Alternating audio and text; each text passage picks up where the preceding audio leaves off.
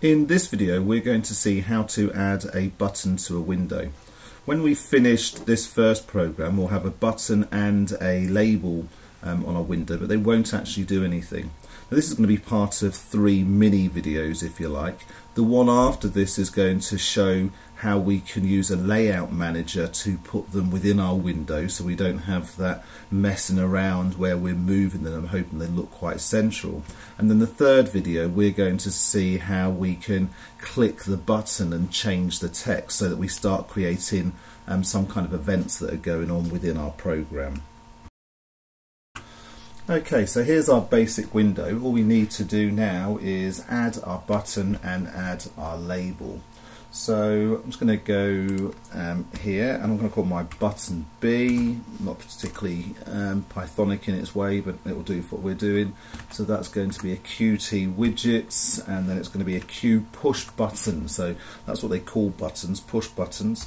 Just like our label, we're going to add it to the window, and then let's do our label. We'll call that L. Again, that's a Qt widgets, but this one is a Q label. Whoops. And we're going to add that to the window as well.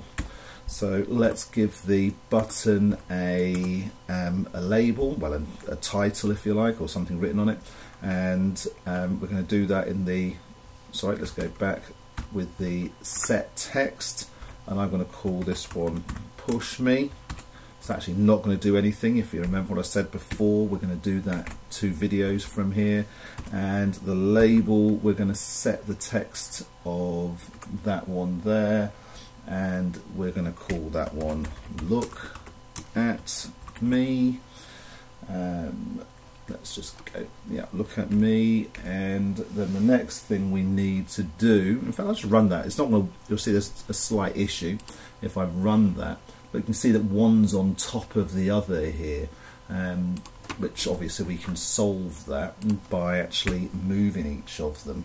So let's move the button first, so that's B, and then we're going to move that, and I'm going to do it at 150. I've done this before to make sure they're in a nice place because we're not using any layout managers yet.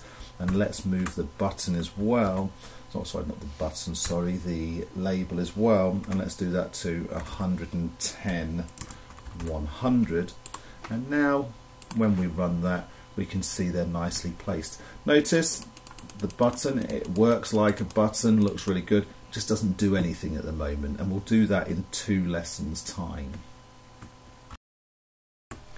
I hope you enjoyed the video. If you did, think about subscribing.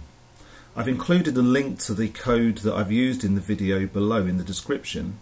Stay in infield with Winfield.